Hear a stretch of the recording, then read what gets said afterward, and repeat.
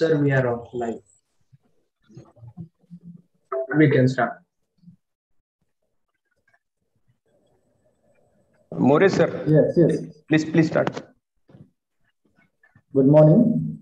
A very good morning to all of you, and a warm welcome to the virtual national level students development program, an innovative and noble idea of Amrutwaini College of Pharmacy, Sangamner, where we can witness promising evolution from learner to the professionals. We are pleased to welcome Chief Guest for the program, respected Dr. Sohan Chitlange, Chairman, Board of Studies, Pharmaceutical Chemistry, Savitribai Phule, Pune University, and Principal, Dr. D.Y. Patil Institute of Pharmaceutical Sciences and Research, Pune. We heartily welcome you, sir, on this auspicious occasion. We are welcoming you, sir, to inaugurate and grace this function.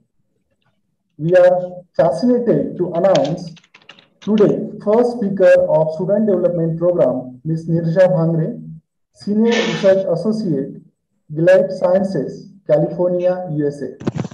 Ms. Neerja, we heartily welcome you. We welcome all the participants who are with us virtually for this mind-enriching program. Also, we have with us our future speakers in this program, Mr. Parth Thakkar, Dr. Mukesh Sonawne,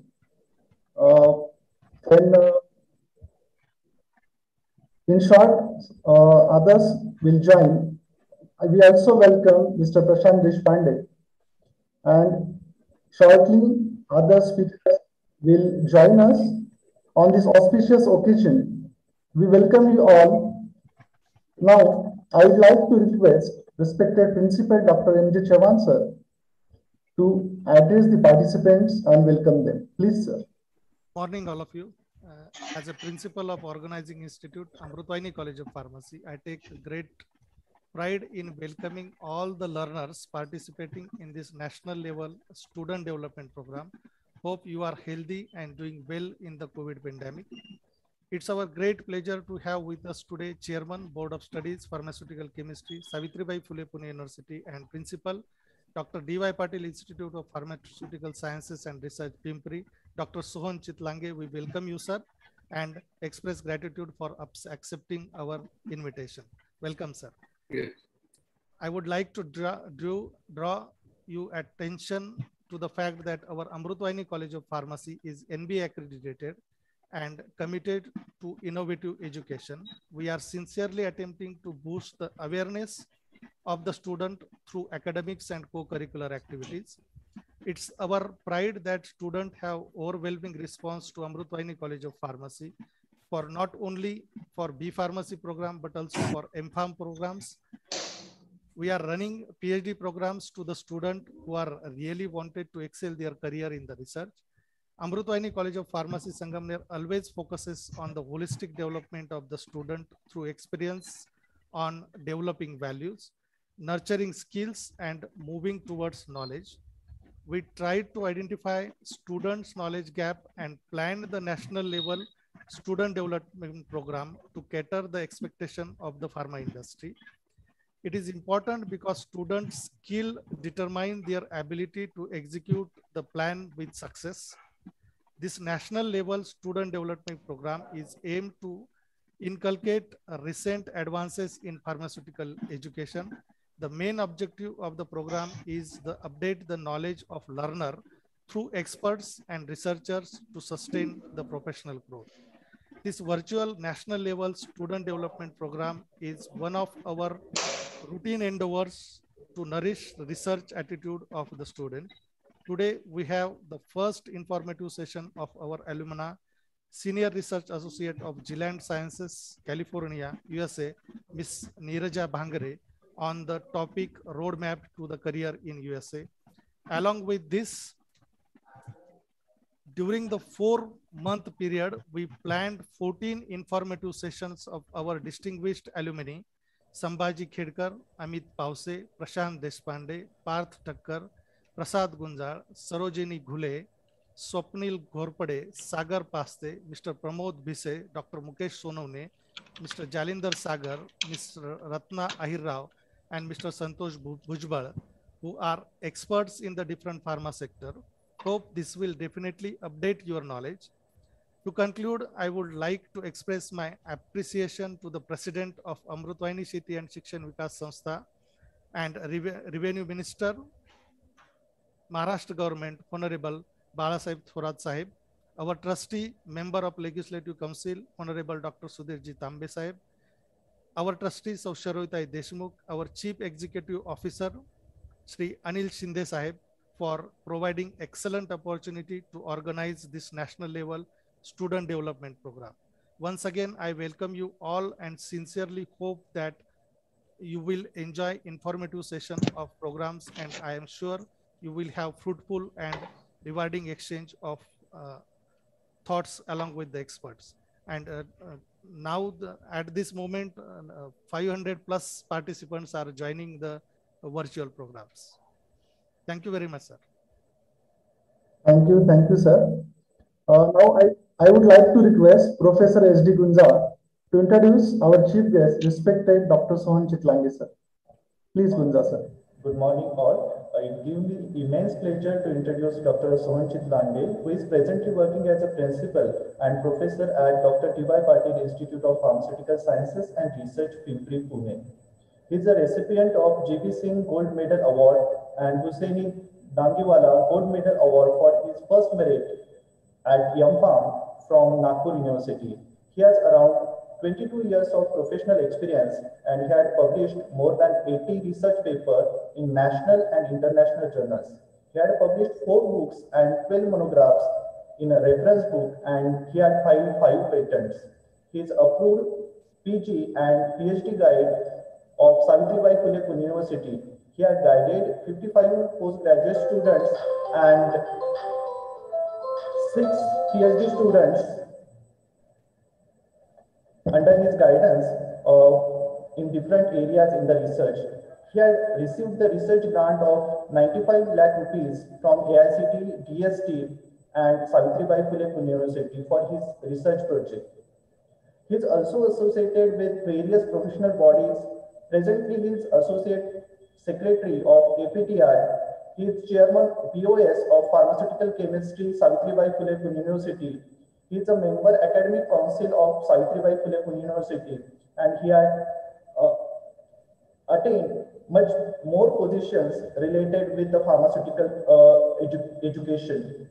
Under his leadership, Dr. D.Y. Patil Pharmacy, Pimpri had accredited by NAC A grade with 3.29 CGPA. He had got MBA for a period of 6 years, and the institute is also accredited with ISO. The institute is ranked in top 50 colleges in India by NIRF for last 4 years. He had received various awards for the Best College Award by Savitribai Phule Pune University in the professional category for the year 2017-18. He had received the Best Principal Award 2018 by Savitribai Phule Pune University. So I am very happy to welcome you, sir, at our college. And I will request Professor More, sir, to continue with the session. Thank you, sir. Now I would like to request Dr. Sohan Chitlange, sir, to guide us. Please, sir, we are eagerly waiting for your guidance. Very good morning to one and all. Good morning, sir. Good morning. Good morning. I'm audible? Yes, sir. Right. Yeah, Dr. M.J. Chauhan, Principal, Amrutwaini College of Pharmacy, Dr. S.F. Sayyed, Program Coordinator, Mr. More, Sachin, who introduced me for the session, Speaker of the first session, Neerja Bhangre, Senior Research Associate, Gilead Life Sciences, California, other speakers who joined for this activity, faculty members of Amrutwaini College of Pharmacy, and my dear student participants from various institutions. At the outset, let me thank Dr. M.J. Chauhan, sir, Principal of the Institute, for inviting me as a chief guest and giving me an opportunity to inaugurate this national level student development program and interact with all of you on this occasion. This is an excellent initiative by your institute with the objective to update the knowledge of students through the interaction with experts and researchers for their professional growth. I have seen the program schedule, the brochure I have seen, and it is a well-planned power-packed programs. There are total 14 sessions covering many areas. There is a session on the opportunity for higher education, the first session itself, that is roadmap to the career in USA. And nowadays, more and more students are exploring this option for better opportunities outside India at the early stage of their career. The schedule also includes the session on the product development, more specifically biotechnological product, that is vaccine, antibodies, antibiotics, recombinant proteins, etc. And during this COVID pandemic, it is the vaccine which played an important role in saving human life. So no need to introduce about this thing. We all know vaccine development is not an easy process. It takes a lot of efforts, time, and it is a complex process. However, our scientists overcame all these hurdles and came up with the life-saving vaccine with the support from the regulators. Recently, WHO has recommended vaccine for malaria also. And these developments are leading to more and more opportunities for the young graduates, provided they groom themselves and acquire in-depth knowledge of the field. The program also has sessions on quality management, quality by design, technology transfer, regulatory affairs, clinical research and clinical trials. Again, this clinical research and clinical trials is one of the emerging area. A lot of opportunities for the pharmacy graduates in this area, provided they should acquire the knowledge and training in clinical domain. So they should go and work in the hospitals wherever the live clinical trials are going, and that knowledge they should acquire, because as a pharmacist, we know more about the preclinical part. We are more involved in the preclinical activities. But if we want to progress and if we want to develop ourselves in this particular area, then we should have the training in the hospitals on that clinical aspect. The program also is having session on the supply chain management.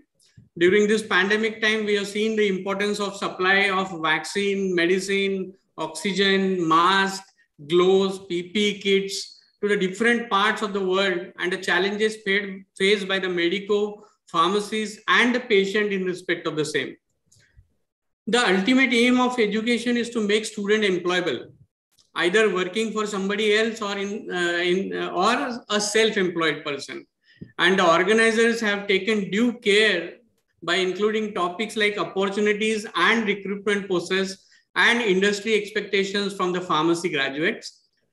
Government is working on Skill India mission, and we all know how important it is to have unique sellable skill to grab the opportunities.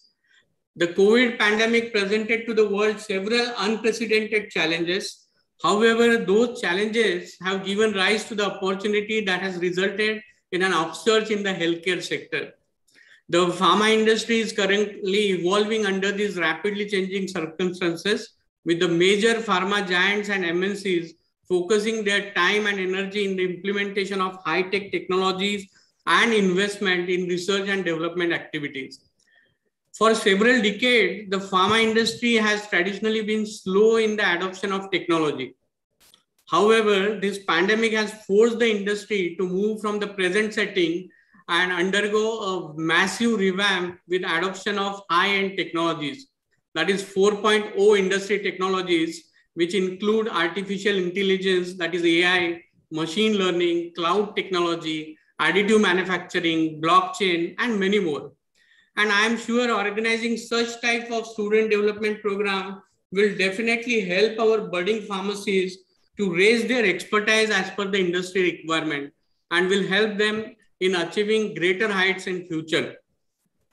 So getting 14 experts on one platform from a different domain is really a difficult task, but I must appreciate the team like you, the experts which are being selected are from different domain. And I'm sure all your students, all the students who are attending this particular program will be immensely benefited. And see, the organizer, the institute has taken efforts. The faculty members have taken efforts now, but it is up to the student how much advantage they take of all these activities. Like these sessions will be for 1 hour, extended for 14 weeks. But in between, they are getting time to think about this particular topic. Now, today, if there is a session on roadmap to USA, and those who wants to go to USA or any other country for higher education, so 1 week they should think on this topic. So if the student want to take maximum out of this particular activity, there are 4 important points which I want to highlight, which they should think about, and that will help them to achieve the better output of this particular activity. The first important thing the student should know, they should visualize they should know their goal, what exactly they want to do. So like whether they want to go for higher study, whether they want to go for job, in job, where they want to go for production, they want to go for marketing, they want to go wherever they want to go. So their goal should be fixed, and that goal they should visualize, they should see themselves to that particular level. So if you want to achieve something in your life, you should see yourself 10 years ahead or 20 years ahead, what will be your future, where you will be. So the first thing is visualize yourself in your goal. Second is work on the weaknesses to make it strength. Now, almost, I think there are B.Pharm students, maybe M.Pharm students also who will be attending this particular development program. So in last 3 years, 4 years, you got the domain knowledge, pharmacy knowledge, but there may be some areas which are weak. You are weak in those particular areas. So this is a time you need to focus on those weaknesses, and you need to work on those particular weaknesses, and then only you can achieve a certain level, certain height in the professional career. Then the third point, which is important for the student, is at this point is to concentrate. Avoid distraction. Lot of distraction is there. Not only I'm talking about the social media distraction. Generally, students are distracted. What my colleague is doing, what my friend is doing. Now somebody is going for marketing, so I also want to go for marketing. Or someone is going for a USA for higher studies, I also want to go to USA for higher studies. That should not be the case. What is your passion? What is your expectation? What is wherever you are good, you want to pursue that career, you choose that particular career, you concentrate for that and try to achieve that particular in your life. And the fourth important point is, in this process, accept failures and move ahead. Like in last 4 years of your graduation, 3.5 years of your graduation, if suppose you are weak in some of the subjects, you have a fear of that particular subject. So I don't like chemistry, so I don't have a future in chemistry, like that. What it is, this is just an example I'm sharing. So don't be afraid of failures. Even in professional career also, like once you select something, and if you fail in that particular thing, that is okay. Let us go ahead and just try and explore new options and try to achieve more and more height. I am sure all these 14 sessions will open up different ideas, avenues for all of you. There are very good sessions planned. Once again, I congratulate the organizers for planning this particular activity from students' point of view, because many times we have a lot of seminars, workshops, faculty development program, but the student is not the focus. The focus is the faculty development, or in a 2 days, we conduct some 7, 8, 10 sessions, and we try to bombard the participants with n number of different topics. But here it is very well planned, and I must appreciate the contribution of the alumni of the institute. I'm really impressed, because yesterday when Chavan sir sent me that information brochure, and I saw that all the 14 are alumni of the institute. That is what the alumni contribution is required. And I appreciate at this level the alumni contribution. No institution can grow without the contributions of the stakeholder. And alumni are one of the major stakeholders of the institution. They are the brand ambassador of the institution, and they actually need to impart what they got through their professional life. And that's what you all are doing. So I really congratulate all of you, and thank you for inviting me and giving me an opportunity to talk to all of you. Thank you, and I wish all the best to this particular program. Again, Dr. Chavan sir, thank you so much, and all your coordinators, great work, and I wish all the best for this particular activity. Thank you, sir. Thank you. Thank you, sir, for your best wishes, your motivating words, for the motivation to participants. Your precious presence and words really took this program to a higher value. Thank you very much, sir, for your auspicious presence. Thanks a lot on behalf of Amrutwaini College of Pharmacy and respected principal. Thanks a lot, sir. Yeah, my pleasure. Also, we have with us Mr. Santosh Bhujbal and Mr. Jalinder Sagar. We all welcome you both on this auspicious occasion, and we are waiting to know from you also in future as it is planned in our sessions. Welcome you both.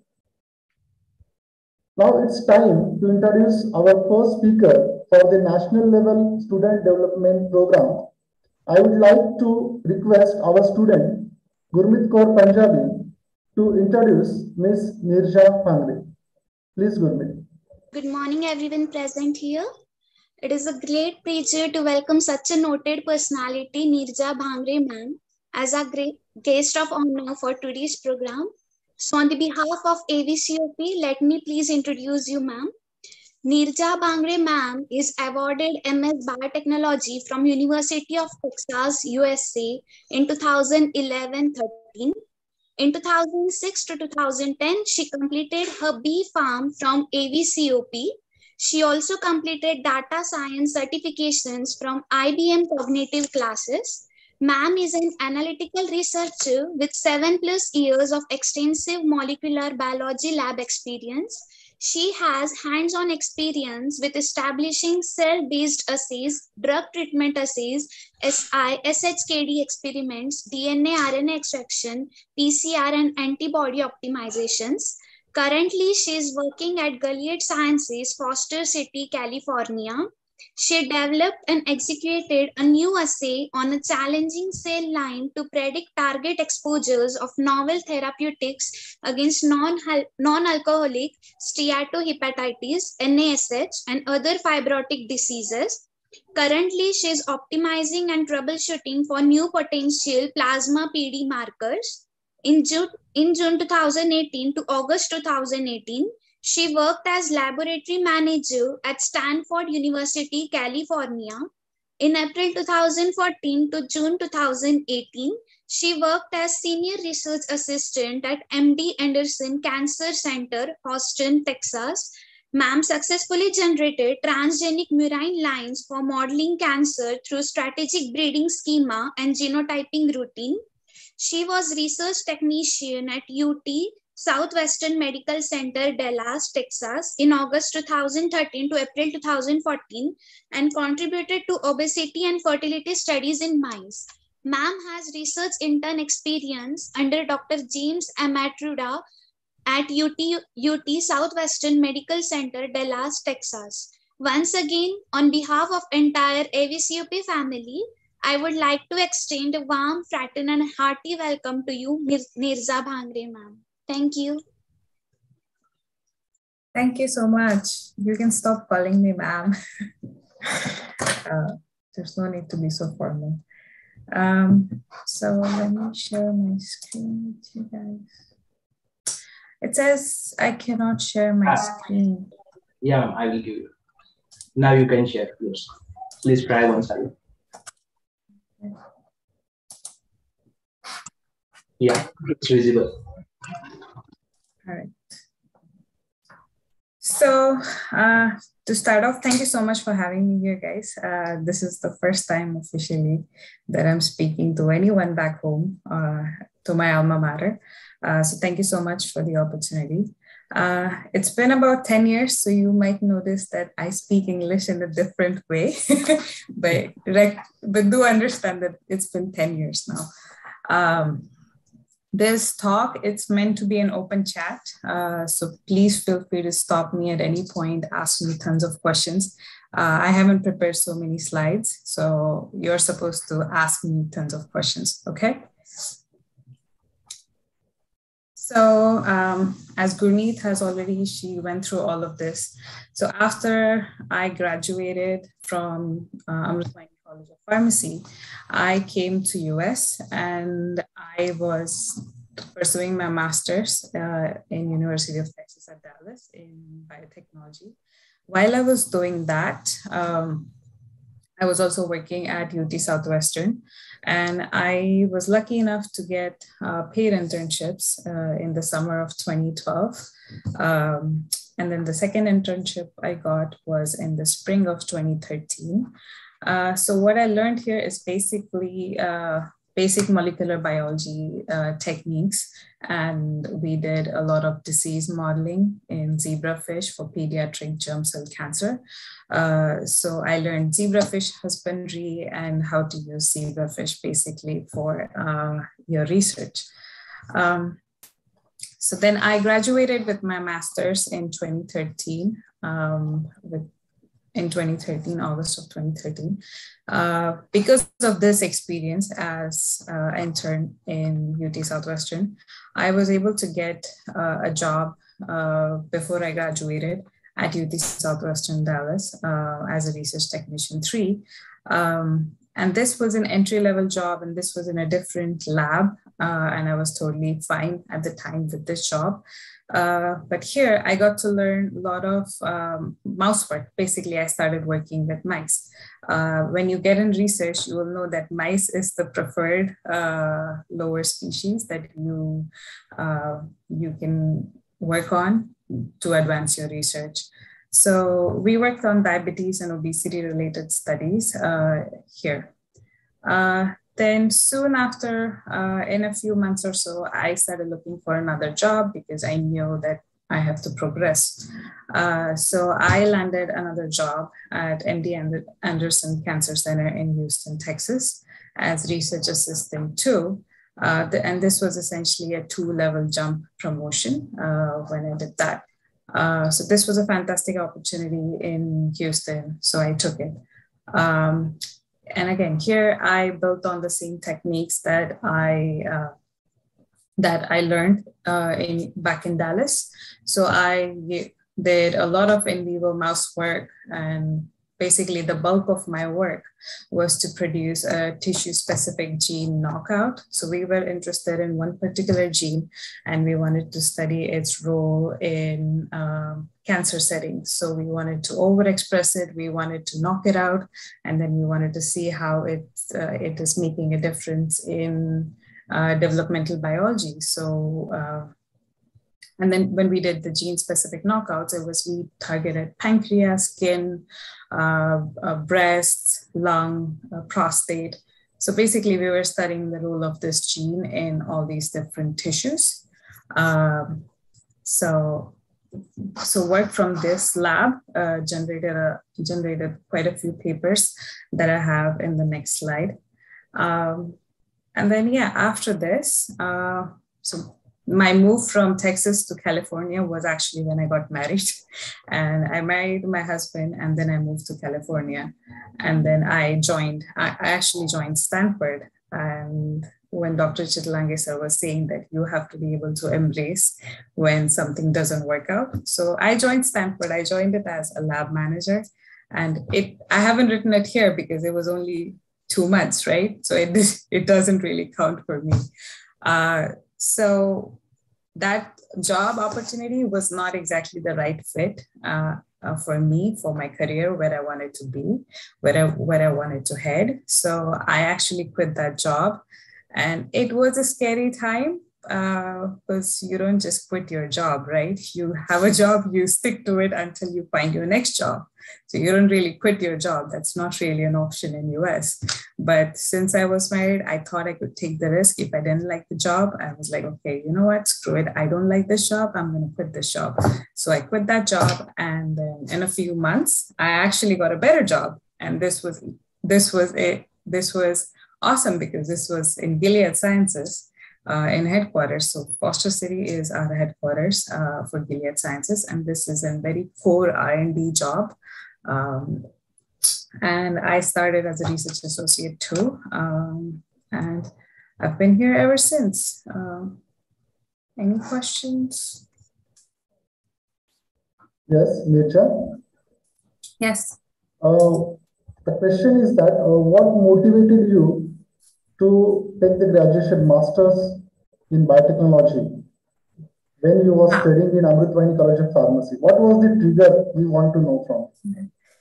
Yeah, so when I was doing my bachelor's, in third year we have the GATE exam, and then in fourth year we have the GATE exam. And I had prepared for the GATE exam, and I was going to go for the GATE exam.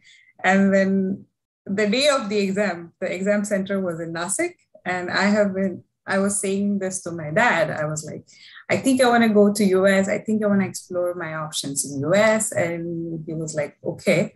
And the day of the exam, I was waiting for the driver to come in so he could drive me to Nasik. And the day of the exam, my dad comes and says, yeah, I canceled him.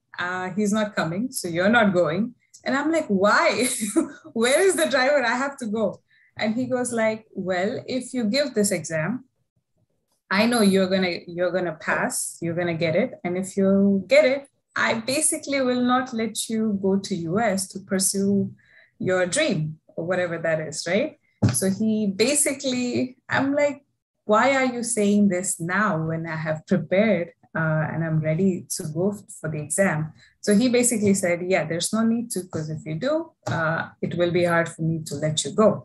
So that was that. So that's what he said. And I was like, okay, which was very surprising, because when I spoke to you guys, you were like, what happened? Why didn't you go for the exam? I remember that.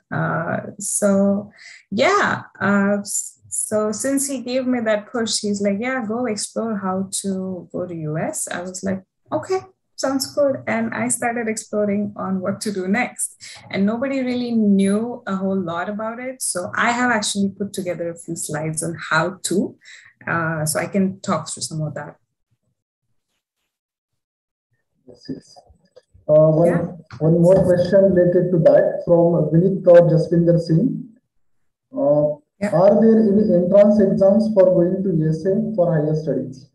Any specific examination? Yeah, sorry, go ahead.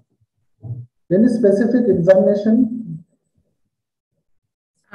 So yeah, I do have slides on that. I will get to it. So these are the publications that came out of the academic labs where I was working. Okay, I can skip that.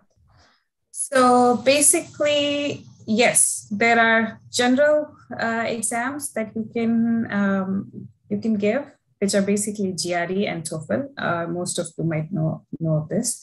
The trouble is that there's not a whole lot of guidance when it comes to which universities to apply. And people then generally don't know how financially intensive it can get when you want to come to the US. So there's you have to recognize your position financially, and you have to see if there are any education loans that you can get to do that. I was fortunate in that sense that my dad had me covered, so I didn't have to worry about that. But yeah, basically you have to qualify GRE and you have to give TOEFL, which is your English language exam, and apply to universities. Yeah. Yes. You go through your presentation, Ms. Neerja, then we will continue with the questions. I should have done that. Yes. Okay. So what I do right now, this is a slide about what I'm working on right now. So I'm working on NAFLD-NASH. NAFLD is basically non-alcoholic fatty liver disease, which leads to non-alcoholic steatohepatitis. It's basically advanced aggressive manifestation of a bunch of metabolic syndromes, like you have peripheral obesity, you have high blood pressure. It can lead to deposition of fat in the liver. The liver cells, which are basically your hepatocytes, can balloon. Balloon meaning they expand, they stretch, and when they stretch like that, they start depositing some collagen, and that leads to fibrosis. When it develops into fibrosis, basically that portion of your liver starts becoming non-functional, and when it becomes non-functional, there are no treatments on the market right now. So when it becomes non-functional, the only option is a liver transplant, and that's why it's an unmet clinical need. And that's why Gilead has a clinical stage program for that. So where my role specifically is to develop. I developed and validated in vitro cell line-based assay in an endogenous system for human dose projections. Endogenous meaning you have to pick the most relevant human system to model your disease, and then to screen the molecules that you have in the pipeline to come up with human dose projections. And then the other thing that I'm working on is also functional assays to understand the role of protein binding on the EC50s. And if you guys are not understanding any or some of this, please don't get overwhelmed. This is very, very disease specific area. So you'll get to know all of this when you progress. So what I love about my role is that it's clinical stage role. Right now we're screening molecules.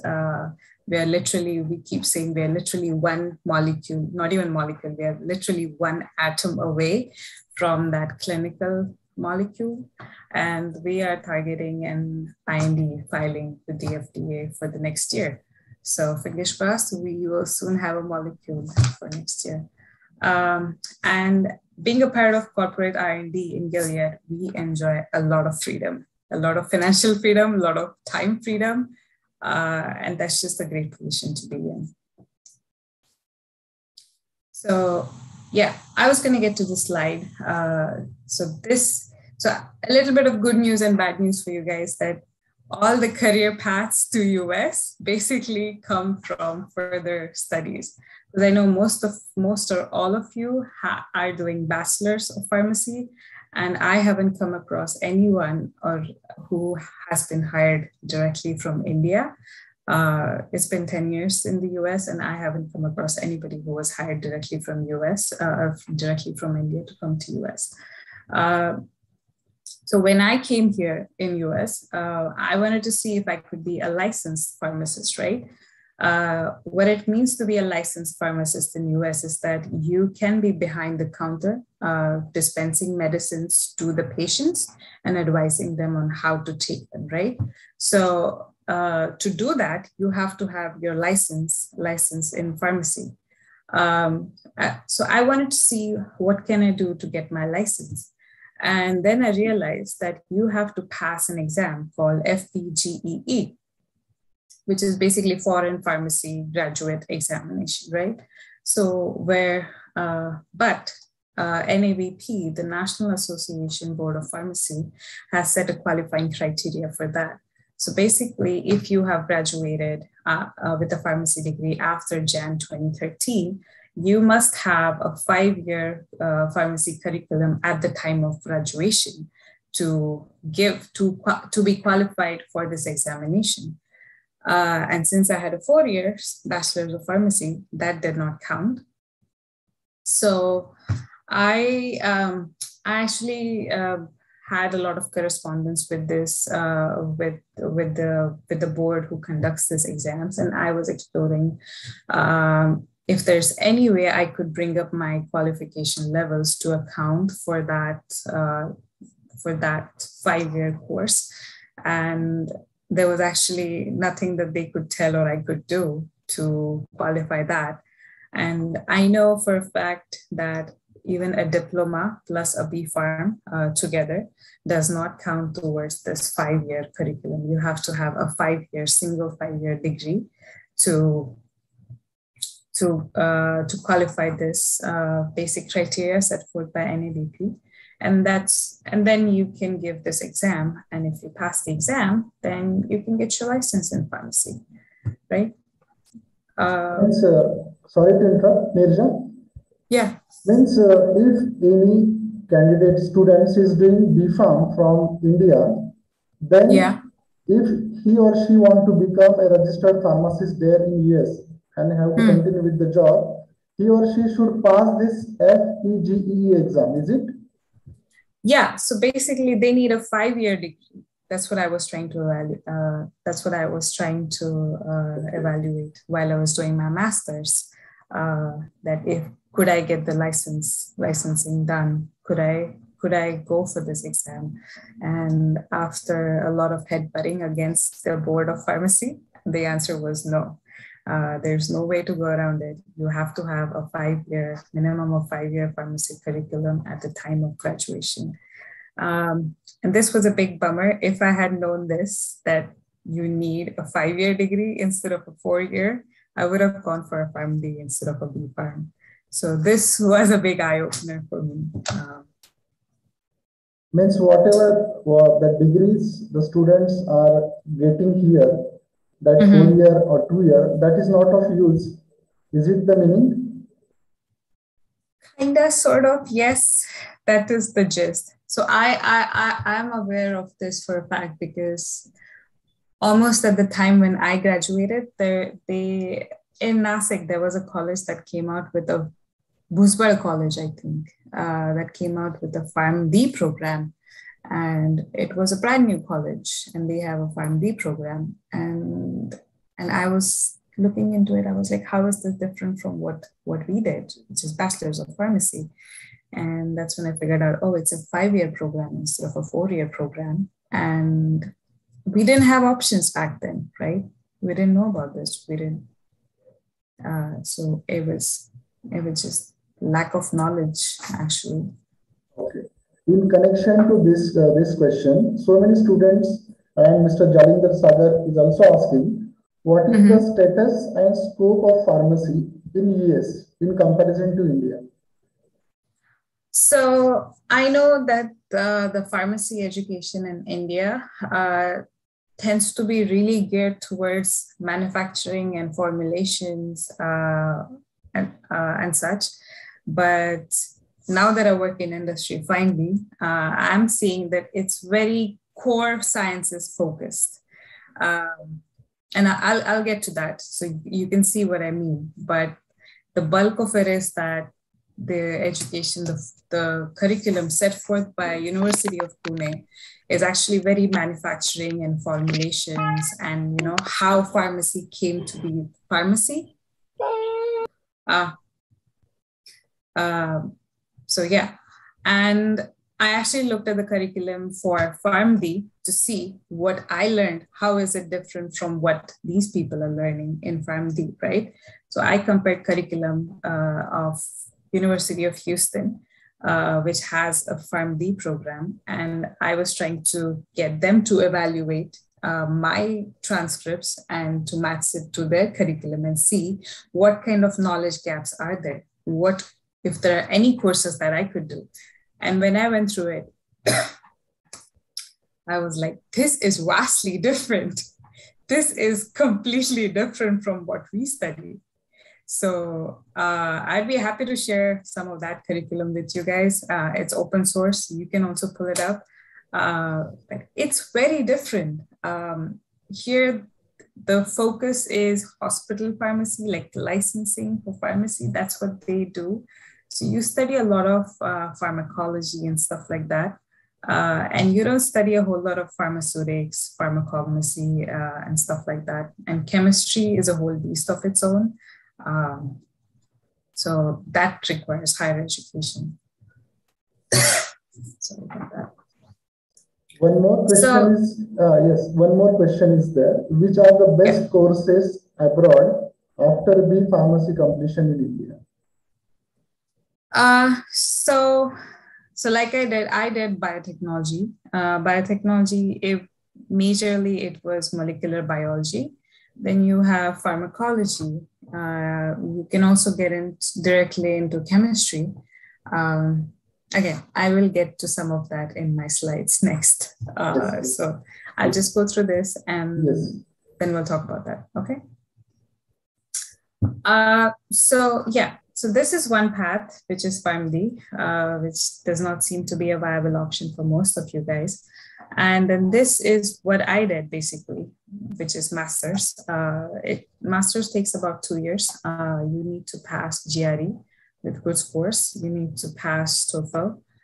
You need to apply to universities. And this part can be hard for some people. And I want to say that there are lots of consultation agencies in India which guide you to US or guide you in the application process to US, I would take whatever they say with a grain of salt, because most of these consulting firms or agencies, most of their clientele tends to be engineering focused. So they don't really know the kinds of universities or the studies or curriculum that pharmacists are interested in, and where they could get direct placements, or where they are in proximity of companies, so that they are able to land that next job easily, instead of having to struggle for a few months and then getting that job, right?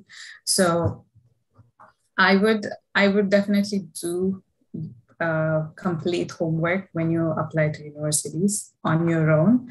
And I wouldn't take a whole lot of advice from those people, because I know I went through someone like that. They were based out of Pune. I don't want to take any names, but they did not guide me well. But didn't matter. I'm where I am. I came out fine, but not everybody could come out fine, right? So yes, this can be really financially intensive. And I would like you to know that you may get full scholarships, or you may get partial scholarships, which basically waive your tuition fees. Tuition fees can be, back when I did it, it was about $11,000 per semester, and it is 4 semesters for the duration of the course. So it was about $44,000 when I did it. But you can get full to partial scholarships, which will basically waive half or full of your tuition fees. And then you can get in universities, there are tons of part-time jobs that one can easily find. And these jobs can help a lot with your living expenses. So you don't have to ask for money from back home for your living expenses. Okay. And the cheaper and the longer option is PhD.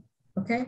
So PhD, the way to think about PhD is that you need a long-term commitment, and you need tons of time and dedication, and you need to have that passion to go for your PhD. And contrary to what one might think, you can come for your PhD as soon as you're out of your bachelor's. You don't need to do master's. That master's will not count. So a PhD is a standalone PhD. Your time will not get waived, or you will not be able to do your PhD in, say, 3 years, because you might think, oh, I have a master's. I should be able to cut time on my PhD, and I want to do it in 3 years. No, you cannot do it in 3 years. Most good universities will need you at least for 5 years working on your thesis for your PhD. And some might even go longer, but trust me, more often than not, this is the best path forward so think about PhD seriously, because PhD does not cost you any money out of pocket. So when you apply for PhD, if you're a good student, you'll get picked right out. And when you get picked, basically, you don't have any tuition fees. You will get a research or a teaching assistantship with the professor or under the university. And you will not have any tuition fees. The research assistantship or the TA-ship will basically pay you money to cover your living expenses. So you can be self-sufficient. You don't need to ask for any money from back home, or you don't need to have any education loan if you're considering PhD. It is a longer path. And after you complete your PhD, you may get hired directly in a startup or in industry. It's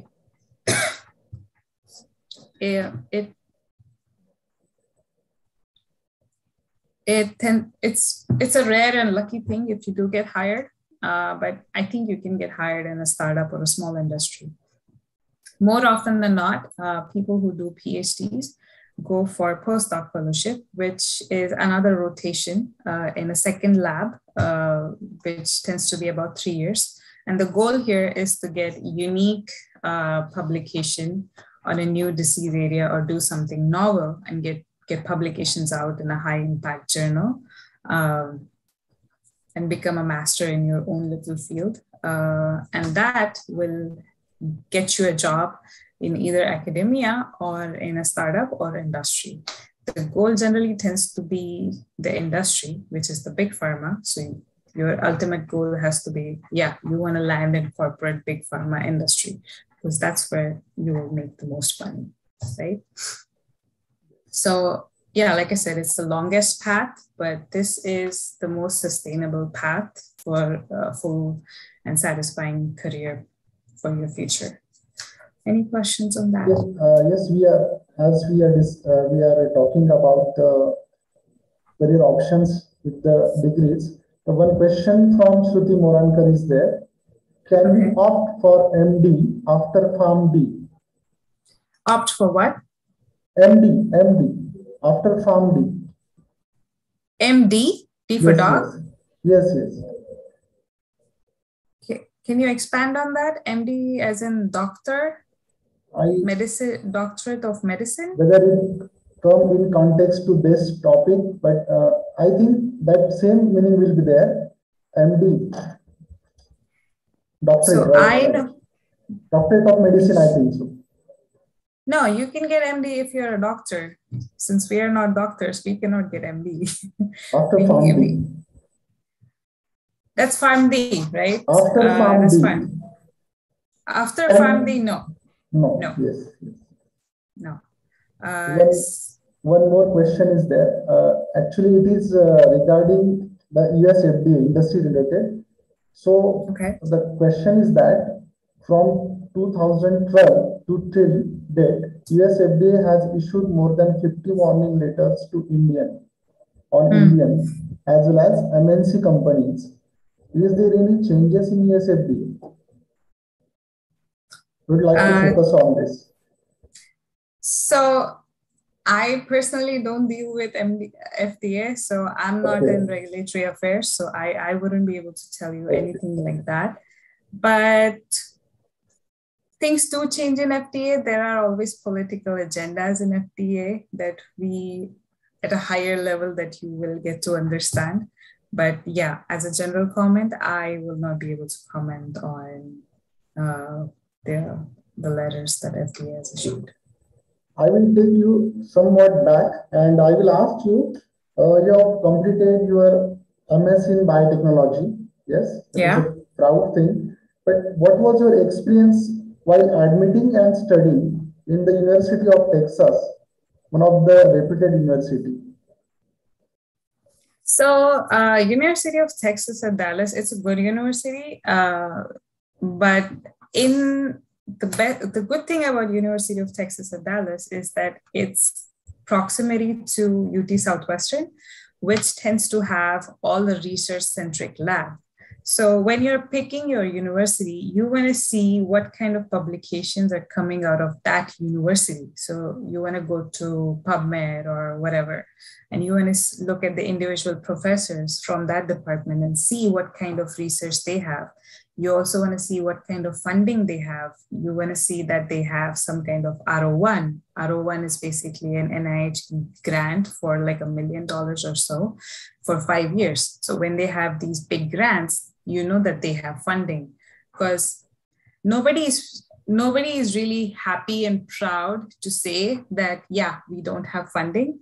Nobody will tell you that. You have to do your own research to see if they have funding or not. Only when they have funding, they will have the money and the time. And so it's kind of a chicken and egg problem.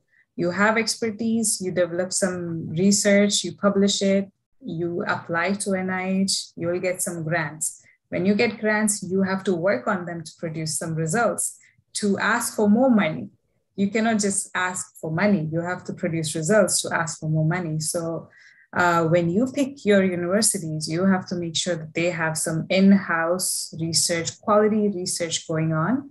And if they don't, like UT Southwestern, like University of Texas at Dallas, where I did my master's, they did not have a whole lot of research going on in-house, but they were next to UT Southwestern.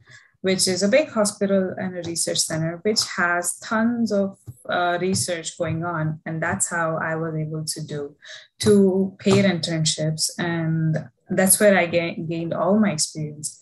So the schedule used to be, you go to school, you do your classes, then in the afternoon, you go to UT Southwestern and you do your research.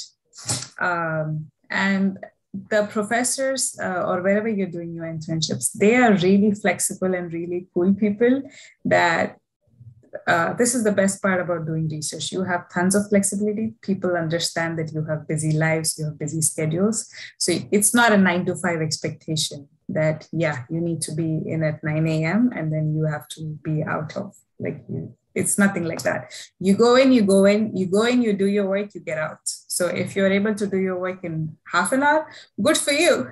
You get the day off, right? It's like that. You can continue. Yeah, so disciplines.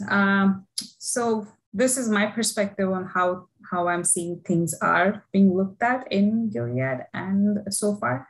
So in orange, you have your core sciences. You have molecular biology, chemistry, hospital pharmacy, DMPK, and formulation sciences. Now, you know, most of these are generally blended into these bigger categories, like formulation sciences is basically your pharmaceutics, right? DMPK, you know what DMPK is. And then in black here is the interdisciplinary fields, which is informatics. Informatics, again, is all-encompassing, which is health informatics, medical informatics. You have bioinformatics, then you have intellectual property and licensing. You also have non-clinical safety and toxicology and regulatory affairs. And then the new hip word is data sciences. Data sciences has its fingers in everything that you do. So there's one thing. These tend to stand out differently because when you are considering a career in these interdisciplinary fields, basically you'll see that you will work with people who are not pharmacy graduates. So basically you will have competition from all these people, like for example, in IP and licensing, people come to IP and licensing from after their law degree. So you are competing for that job with someone who has law degree, who knows more about the laws than you. You will have, so these are not necessarily the fields that you have an edge over the next candidate. So this is your core field where you will have the most edge or an advantage when it comes to the next candidate, right? So any questions on that? Raut sir?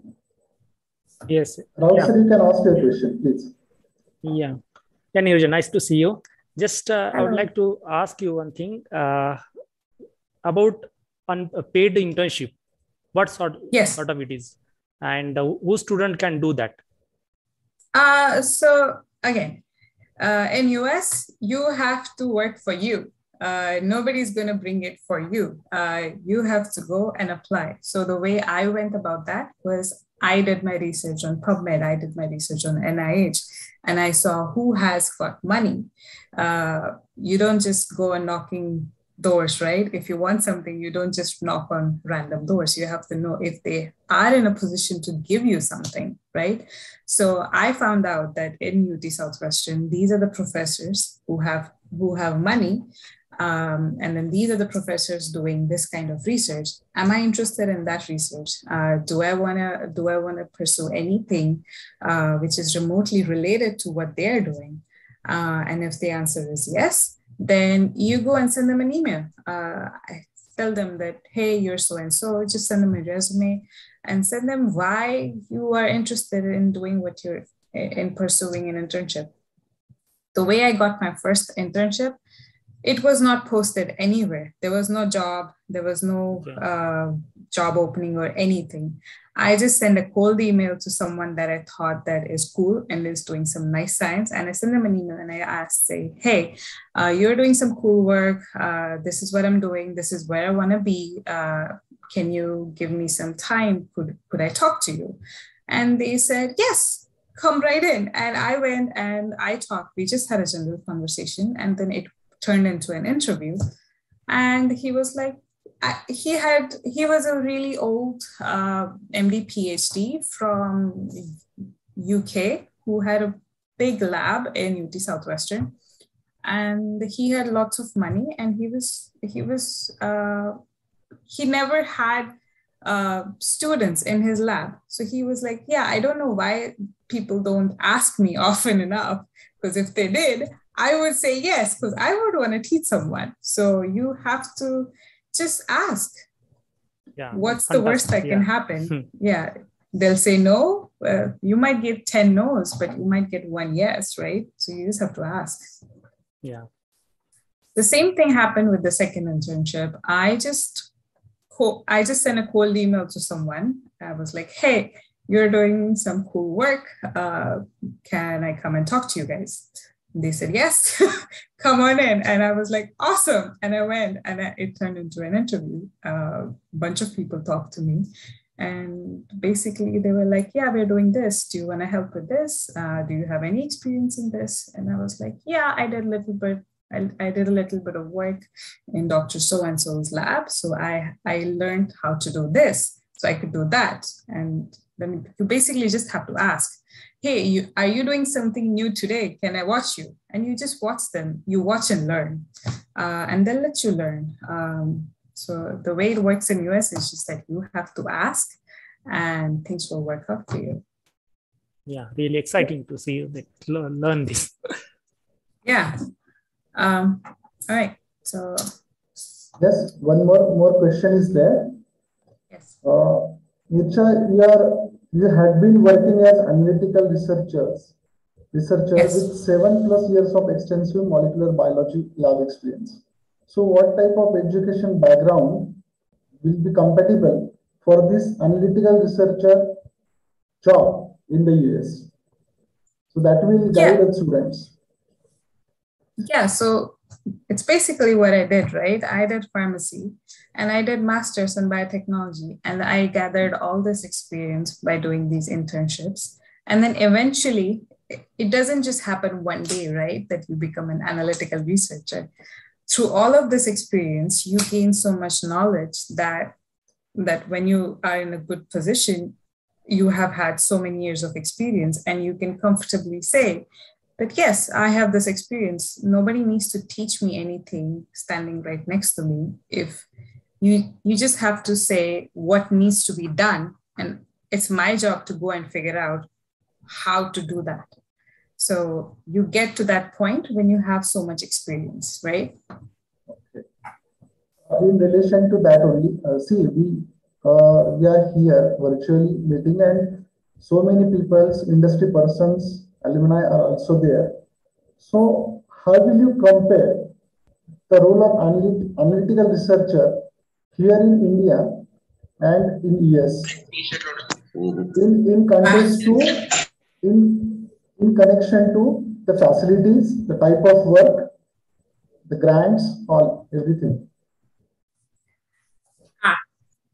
So since I have never worked in India, I would not know. I'm not the best person to ask that question. But you can tell about your experience in that lab. What type of facilities, equipments?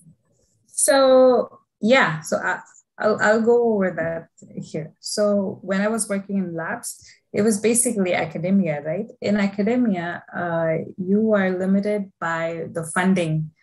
And there's a set amount of money, and then they will have some equipments, some basic science equipments like PCR machines, some Western blot equipments. And these are some of the really basic, but you can do a lot with a PCR machine and a Western blot. You don't need much. You just purchase some antibodies, you just check for overexpression, underexpression, and you can start from there. Then there are core labs in the academia where you can submit your samples to get some extra work done. So with basic instruments, you can do some good research. So that tends to be a good starting point for most academic labs. And that's why So it's a lot of grunt work, and that's why it tends to be easy entry. So entry into academic lab is really easy as a student because you are willing, since you want to learn, you go. And mostly, like more often than not, people just go and volunteer. So I was the first one to get a paid internship in my field, in my class. So that happened for the first time. All my friends, unfortunately, had unpaid internships. And then one of them got a paid internship, but they picked such a niche field that they narrowed their focus so early on that they struggled later on.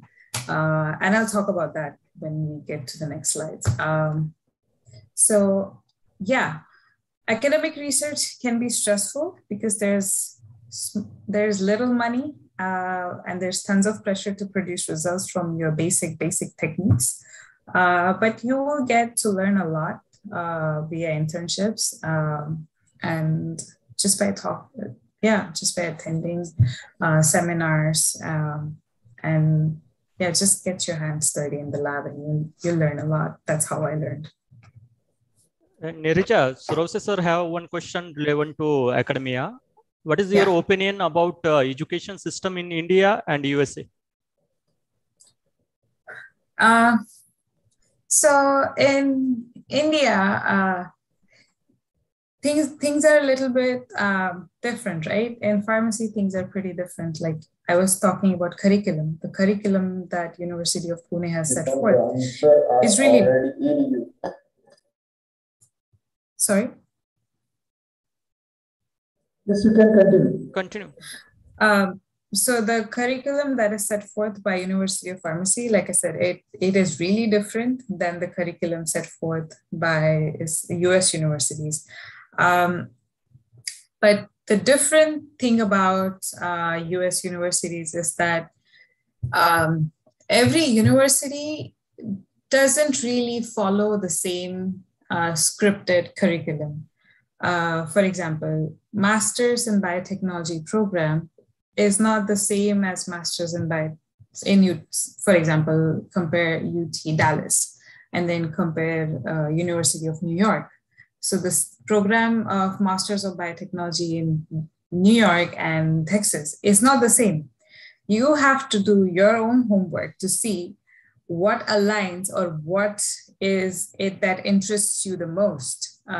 So when I did my master's, they had 4 core courses. It was bioinformatics, genomics, I think molecular biology and healthcare informatics, if I remember correctly. So you have to go off of that. And then you have your elective courses. So you have to do your core courses. There's no way out of that. And then you have your elective courses. And that's where you can customize your curriculum to what you want to do, right? And then again, even the core courses can be different from one university to the next university. So you have to do your due diligence on everything. Again, one more question is from Harshal Navle. Is there any difference between doing MS in MS biotechnology abroad and in India? Do you found some practical differences? So since I've not done a master's in India, I wouldn't know. I can only talk about what my experience has been in US. But just going off of comparing curriculums, I would say it's very different. Yeah, continue your slides. Okay, so that's academia. Then there's startups. Startups is when some cool postdoc or cool PhD graduate, they have some awesome ideas from their academic labs, and they want to get some money out of that. So they go and find a venture capitalist who can fund their research, and they form a little startup biotech. So since I'm in California, Silicon Valley, it's like the Mecca. It's like the Mecca Medina for all the startups, right? So that's what they do. There are startups around every corner. We go out and there are startups around every corner. It's filled with companies. So in startups, the benefit is that you get to do a lot of hands-on work. There will be lots of opportunities. The pay will be better than academia. You just have to be really hardworking. So if you get an opportunity to join a startup, I would say it's awesome. And just to get your foot in the door, because startups are pharma adjacent. So if you start here, you can get here, right? So that's startups. And then you have your big pharma. You have, there's a corporate culture. And the best part about working for big pharma is that they have planned disease or therapeutic areas where they want to drive some research. So they will really put in a lot of money so that you can produce some druggable targets for them. And chemistry will generate chemical matter for them. So yeah, more often than not, this is the best place to be as a pharmacist. And it tends to be the most lucrative in terms of money. So yeah, careers in big pharma companies are good. But again, this arrow is meant to show that whatever you learn here in academia, you can use the same techniques you learned here in big pharma. So nothing goes to waste. Just invest in yourself, take your time, and really hone in on the skills, right? I have a little bit of a dive into biology, but basically what I've written here in the interest of time is that develop some transferable skill set. If you like biology, then I would say learn some of the basic things like cell culture, how to do a PCR, how to do a qPCR, right?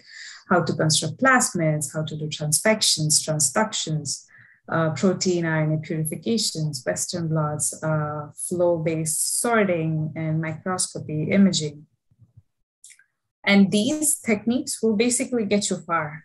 If you like biology, then you should learn these techniques because these will be applicable no matter what disease area you pick. You pick inflammation, cancer, immunology, you will use one or more of these. And if you have this under your belt, it will at least get you an interview, right? And yeah, so you don't have to pick a disease area that you don't need to say that, yeah, I love somebody in my family got cancer, so I'm gonna pursue a career in cancer. You don't have to say that early on. The job market will often guide those decisions for you. All you have to do is develop some basic transferable skill set so that you can get that first job, right? And the best part about biology is that you can always hit refresh, and there is always new biology to discover, always new off-target, on-target biology to discover. If you get bored with one disease, you want to learn something new, you can just switch your disease or therapeutic area. And again, the skills that you have with you are always transferable. Chemistry. So we work with, in our team, we have chemists who are basically making those fine-tuned changes to one atom at a time. And basically they develop the chemical matter that I am screening in biology. So it's really cool to be in a position to work with them. So from what I have seen so far in chemistry, you don't always need a postdoc after your PhD. So you don't always need a higher education, which can basically be 8 years after your bachelor's. So just a PhD can suffice. Sometimes even a master's can suffice. So you can do it in different fields. You have medicinal chemistry, structural chemistry, then there's computational biology, protein engineering. These are kind of sort of in the same bucket as structural chemistry. And then there's analytical chemistry. Careers in chemistry tend to be sustainable, and there always seems to be a path forward. It's always exciting. So to me, as a biologist, grass does seem to be greener on the other side in terms of time invested and a sustainable career, right? Then DMPK, we all know what DMPK does. And this is what they do. And this is probably the bulk of what DMPK does. And this is just based off of small molecule therapeutics. So they do physiology-based PK modeling. They study the hepatic uptake and clearance, physical properties of the drug, its solubility, its stability. They also have to check permeability and bioavailability and how much drug is free when you give it, right? Because your drug has to be free if it has to bind to your receptor. And they also have to check for DDI potentials.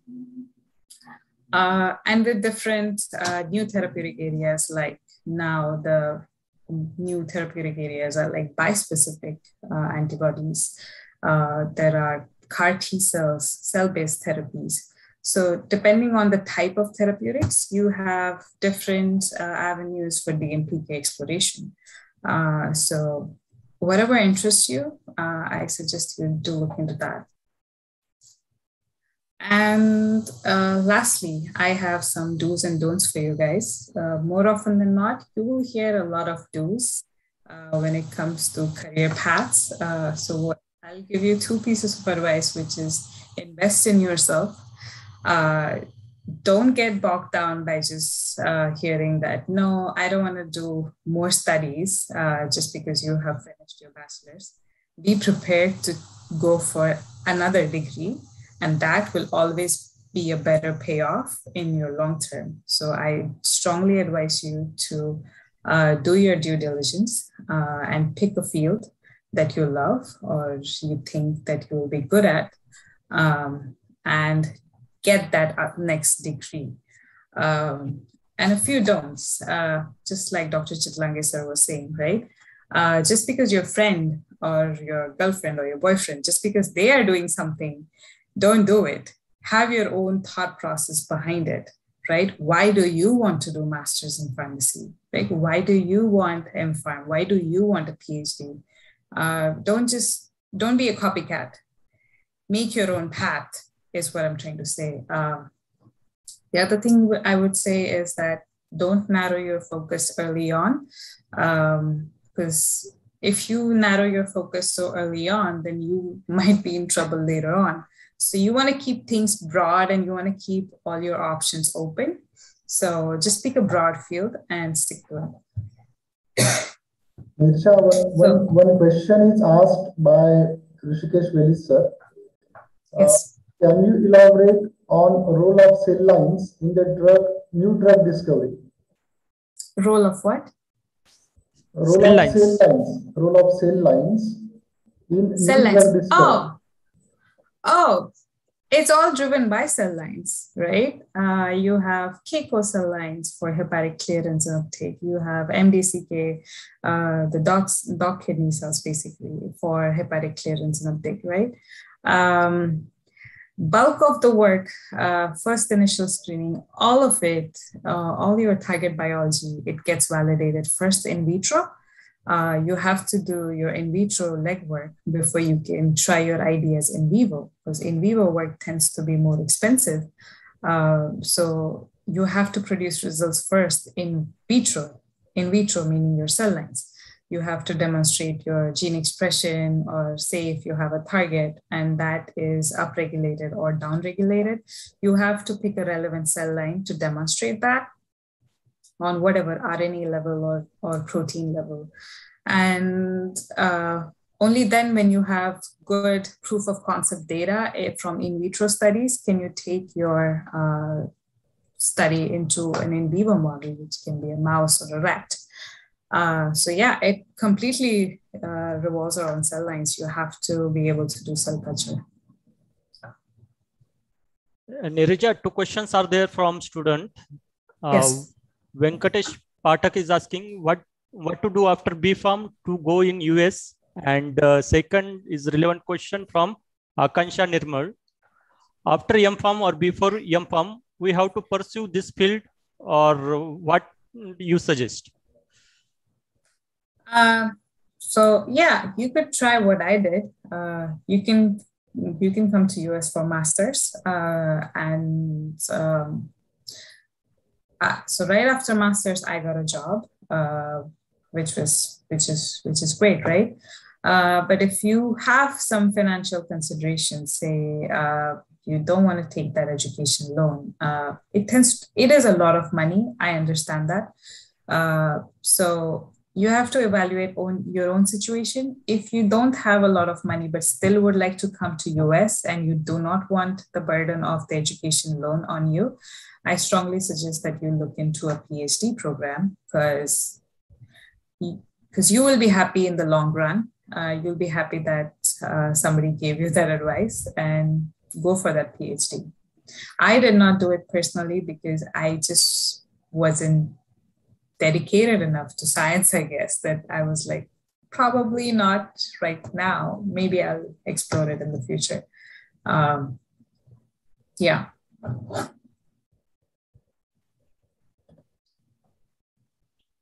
Okay, so yes, Neerja, though the title of our program is Roadmap to US, you have touched so many areas in relation to that and tried to satisfy all the questions for all the people who are asking. So I would suggest you to give your mail ID so that if any student really want to go for US, one-to-one communication will be there and he or she will get a good guidance from you, specific guidance from you. Yes. Sure, I'd be happy to. Neerja, one more question is from Varad Muthal. Can you little bit elaborate blockchain? Yes, sir. Just question is not from me, it's from student Mr. Siddhant. So he is asking why blockchain is the most safest technology in healthcare or in healthcare solutions, basically. He wanted to know about. So again, blockchain, AI, machine learning, this is all in interdisciplinary bin. Like I said, here. It will all come under this, right? And when I say that, there's tons of people who are already in the field, and I wouldn't be the best person to advise you on that. Since I'm in core R&D, we don't use any blockchain, none, zero. Okay. It's not relevant in my case. So. Thanks on this. Hi, Neerja. Nice to Hello. see you here. Nice to see you. Yeah, actually, I have one question. Means, who has inspired you to go for US? Means, what is your motivation to go for US? So the thing is, so my parents, both of them were doctors, and my brother, he's also a doctor. And I don't know, there was this stubborn thing that I had in my mind that I was like, no, I don't want to be a doctor. I want to do something in an adjacent field, which was the next adjacent field is pharmacy, right? Medicines. Dive a little bit deeper into that. And that's why I chose to pursue B-Pharm. When I chose to pursue B-Pharm, since my dad, he's a doctor, the only thing that he could think of that pharmacists do is that, you know, the medical reps who go around from the companies and ask the doctors to prescribe something. So and the second thing would be retail pharmacy. So in his opinion, so in the eyes of a doctor, that's all a pharmacist does, right? Give you prescription, give you medicines that the doctor has advised, that the doctor has prescribed, and just hands it to you. And I was always like, no, there is more to pharmacy than just being an MR or just dispensing medicines. And you're clearly missing that, because I used to say that, how do you know what drugs to give for what indication, right?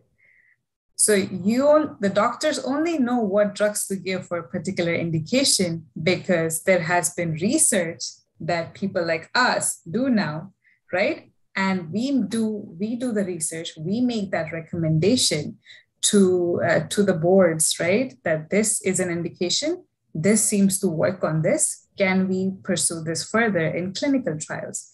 And that's when it gets pursued in clinical trials. And that's when it comes out, gets recommended by FDA to the doctors, and only then can a doctor prescribe that medicine to their patients, right? So there is this big knowledge gap or avoidance that people tend to have as to what role a pharmacist plays in all of this.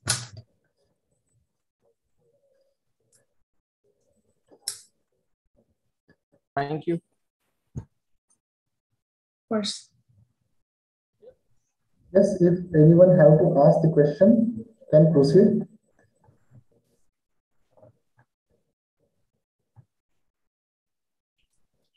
I think student already asked questions. All right. Yeah. Thank you so much, guys. It was a pleasure to be here. I was very excited to talk to every one of you and get tons of feedback from you guys. I would be happy to be in touch. So yeah, thanks a lot. Yes. Thank you very much, Neerja, for interacting in such a nice way. Thanks a lot. Now, I would like to request Dr. SF sir to proceed further for the vote of thanks. Yeah, it's my privilege to have been asked to propose a vote of thanks on this occasion of virtual national level student development program. As a coordinator of program, on behalf of Amrutwani College of Pharmacy and the entire fraternity of the institution, first of all, extend my most sincere thanks to Almighty God for making this program possible. With His blessings and grace, we are able to organize this program. Indeed, bringing 14 people together on one platform is quite a tougher task. I must mention our deep sense of appreciation to students for their eagerness towards participation in this virtual national level student development program. I am grateful to Chairman, Board of Studies, Pharmaceutical Chemistry, Savitribai Phule, Pune University, and Principal Dr. D.Y. Patil, Institute of Pharmaceutical Science and Research, Pimpri, Pune, Dr. Sohan Chitlange, for gracing this occasion and addressing participants. I am thankful to Amrutwani Sheti and Shikshan Vikas Sanstha for granting permission to organize virtual national level student development program. I am extremely grateful to our principal, Dr. M.J. Chavan, for inspirational thoughts and providing encouragement to do the best. I would like to express my appreciation to our alumna, Ms. Neerja Bhangre, Senior Research Associate at Gilead Sciences, California, USA, for accepting our invitation and gracing today's informative session and highlighting career opportunities in USA. I would also like to express my appreciation to our distinguished alumni, Mr. Sambhaji Kedkar, who is Clinical Research Scientist at Rasayani Biologics Private Limited, Pune. Then Mr. Amit Pause, Senior Scientist and Assistant Manager at Bharat Serum and Vaccine Limited, Mumbai. Then Mr. Prashant Deshpande, External Operational Manager at Novartis, Hyderabad. Then Parth Thakkar, Assistant Manager, Formulation and Development at Cadila Healthcare Limited, Ahmedabad. Then Mr. Prasad Gunjal, Formulation and Development Scientist at Inventia Healthcare Private Limited, Thane. Then Mrs. Sarojini Gule, Assistant Manager, Quality Assurance at Fairing Pharmaceuticals, Mumbai. Then Mr. Swapnil Gorpade, Manager Patents at Abbott Healthcare Private Limited, Mumbai. Then Mr. Sagar Paste, Regulatory Affairs Program Manager at Philips, Pune. Then Mr. Pramod Bise, Team Leader, Virgo Pharma Research Laboratory Private Limited, Verna, Goa. Then Dr. Mukesh Sonavne, Product Specialist at Lab India Analytical Instrument Private Limited, Navi Mumbai. Then Mr. Jalinder Sagar, Production Manager at Sandoz, Mumbai. Then Mrs. Ratna Ahir Rao, Lab QA Head at Indico Remedies Limited, Goa. Then Mr. Santosh Bhujbal, PhD Research Scholar at University of Auckland, New Zealand, for accepting our invitation as a speaker and being a part of national level student development program. Further, I am grateful to Professor Sanket Kalmik and Professor Aarti Varungse for their efforts in planning of this event. I would like to express my sincere thanks to Dr. Vishal More and team, then Mr. Varad Mutal for managing today's event. I also wish to express my sincere thanks to all head of department, Dr. D.P. Ase, then Dr. Raman Kachwe, then Dr. Deepak Raut, then Velis sir, and entire teaching faculty and non-teaching staff for their untiring efforts and enormous cooperation in accomplishment of this program. I once again thank to all participants for valuable presence and making today's event memorable, and hopes they will definitely boost their knowledge in upcoming episodes of